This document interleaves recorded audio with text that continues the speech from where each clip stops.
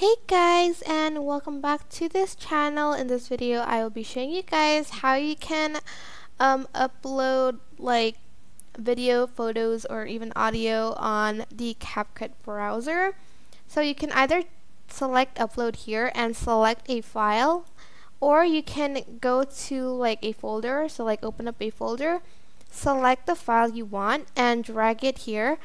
But they only support like videos only up to like 2 gigabytes, so make sure your video isn't like bigger than that, like the file isn't larger than that. And then after that, I think you can just drag the material to the project to start editing. It's still transcoding and uploading, so we just gotta wait for that to load a little bit, and then you can just drag the video onto your project like so.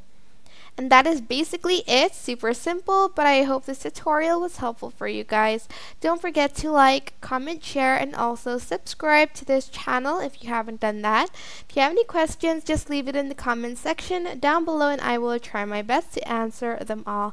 Thank you so much for watching. Bye!